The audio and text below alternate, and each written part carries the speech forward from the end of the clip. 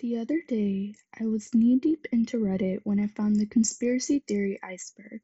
Now, I know that many people have covered this topic on YouTube. It is huge. There are several variations, but I think this one is the best, not only because it is. But one conspiracy really caught my attention: the CIA.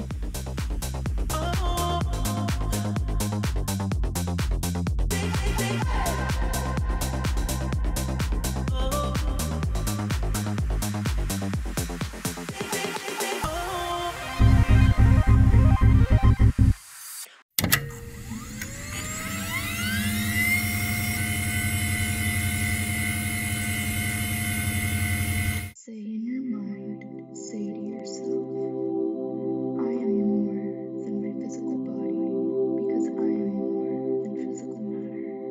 I can perceive that which is greater than the physical world. Therefore, in these exercises, I deeply desire to expand, to experience, to know, to understand, to control, to use such greater energies and energy systems as may be beneficial and constructive to me and to those who follow me.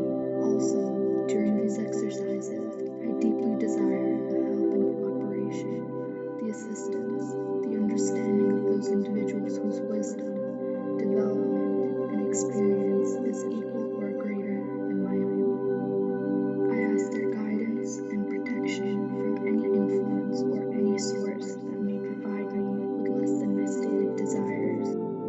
I now protect myself as may be needed from such influences and reject any source that may restrain me from my stated desires.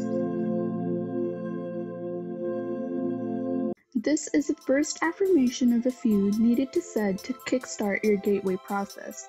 The gateway process is a step-by-step handbook into delving deep into your subconscious and exploring the world from within yourself metaphysically rather than your own body. Sound too good to be true? It actually is true and quite possible. In today's video, we will explore and discuss the gateway process documents that have been declassified by the CIA and lose our minds and sanity together. Questioning My Existence Edition. In June of 1983, Wayne Donald set out to examine and analyze the gateway experience in relation of its utility and its ability to be weaponized for the government. This gateway document was declassified in 2003, and it showed how to synchronize both brain hemispheres to examine human consciousness and how it functions in relation to the universe.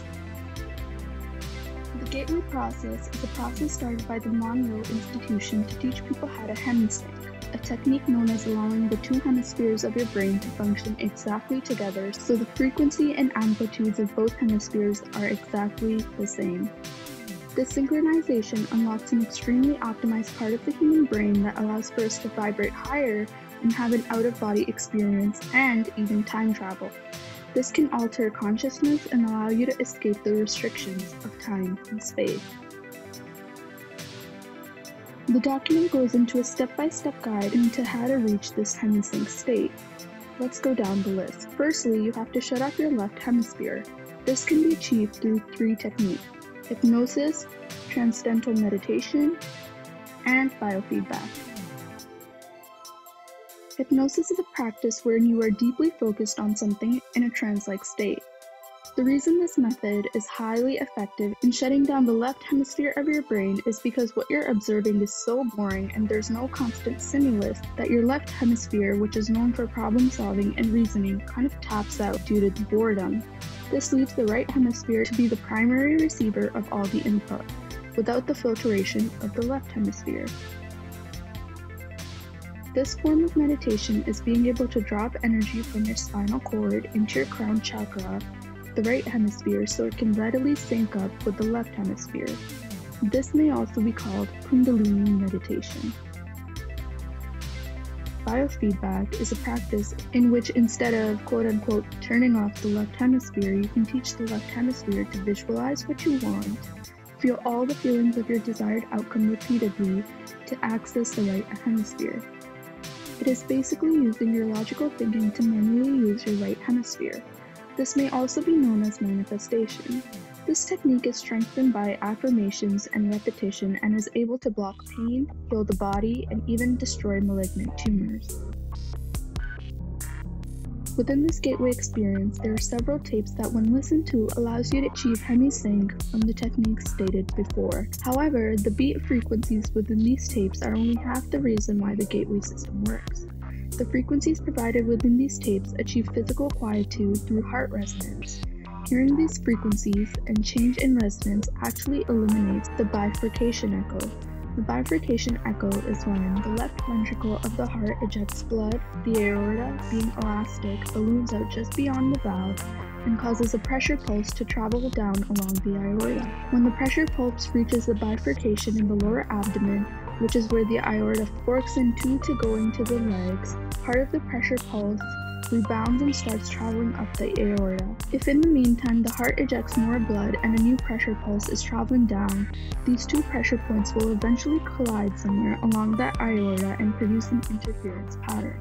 By placing your body and mind in a sleep-like meditative state through the gateway tape, not only are you syncing up the hemispheres, but your body also enters this state as well. The bifurcation echo slowly fades away and weakens the force in which the blood is pushed into the aorta.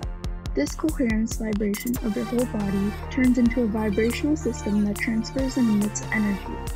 This vibration will travel all around the world in 1/7 of a second, and due to the fact that it is a long wavelength, it will go through metal, concrete, water, making it the ideal medium for a telepathic signal. This vibration becomes in harmony with the surrounding electrostatic medium, Earth's energy. This means that the two electrostatic mediums, the body and the Earth's energy field, are the same energy continuum. And as the brain continues to hemi-sync and be in a meditative state, the person is able to experience an out-of-body experience and also communicate with other human minds that are tuned similarly and are vibrationally connected with the Earth.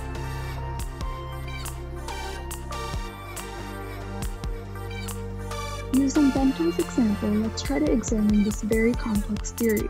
Imagine a bowl of water. Now imagine that there are 3 pebbles dropped into this bowl of water. Evidently, there are going to be ripples when the pebbles hit the surface of the water. As soon as the ripples form, you freeze the entire bowl of water instantly. You cut away all the ice until you have a very, very small part of it. And from that, you can tell exactly where the pebble was dropped, how far away and how far into the bowl the pebble was. This is an example of a hologram. A hologram is taking anything and being able to expand its dimensional capabilities. To put this more into perspective, holograms are all around you. You are actually looking at a hologram right now. The screen on which you are viewing this video is 2-dimensional, but the video itself is 3-dimensional. If I was a person filming in my room right now, you would be looking at me and my room and would be able to identify the foreground, focus, and background. It's 3-dimension. This means that you are seeing this 3-dimensional video from a 2-dimensional source. Hence, it is a hologram, which, in simpler terms, is basically allowing you to infer from the information given things that exist but you cannot see. Let's make this even more clear. As mentioned before, you can observe how far and how deep a pebble hit a body of water based on the wave or ripple it creates. Now, when the pebble is dropped, by the time the wave reaches you, it is the effect of something that has already passed. But the actual information of that pebble hitting the water is in the future according to you. By the time that ripple hits you, then you will know that there was a pebble that was dropped. We can now talk about time and space. Time, motion, and space only exist when there's something that is not in motion. Let me expand. For example, the Earth is orbiting at a speed of 1,000 miles per hour, but we think we are still as our environment does not change. Let me make this simpler. If I'm on the highway going 80 kilometers an hour and there's a person on a bicycle with me on the highway and we cannot see the background and foreground, it will seem like the both of us are standing still. Now using that logic, the universe and its vibrations are completely still. It has no confines and is never ending. Thus, it is still. It is us and the actions we create that cause ripples in the universe's frequency and amplitude that allow us to measure time, motion, and space. So, when you go into hemi-sync, you are able to have lower and later amplitudes.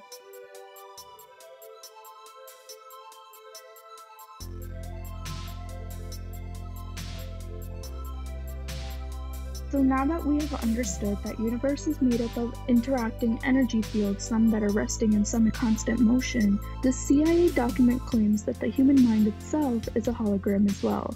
It's a hologram that adjusts itself to the universe's hologram by energy exchange. The state when this is achieved is called consciousness. To make this clearer, when the energy is passed through the hologram of the universe and is filtered through the electrostatic field, which remember also has the human mind within it, the energy is then filtered to only the extent the electrostatic field is operating on. This means the same frequency and amplitude that it can harmonize with. And since our brain has a different frequency and amplitude as well, the energy changes more. The mind further sees out the energy as the mind is trying to make sense of the holographic image with tools such as memory and other quote-unquote logical skills. Furthermore, scientists think that the brain operates on a binary system of go, no-go. So once the brain lays a three-dimensional matrix over the holographic information received, it tries to condense and reduce the information to the 2D form. This allows the brain to process all the information using a binary system. You may have heard that you create your own reality. Well, the CIA may have just proven this to be true. As said before, our minds operate using the binary system. It registers information by comparison only. This means that whatever we perceive, we only perceive differences. So, when we reach a state of hemi-sync, and when we expand consciousness, the right hemisphere of the brain perceives everything holistically in a non-linear and non-verbal way. This means that the left hemisphere creates a huge filter between the holographic information and our consciousness, while the right hemisphere just accepts the information as is.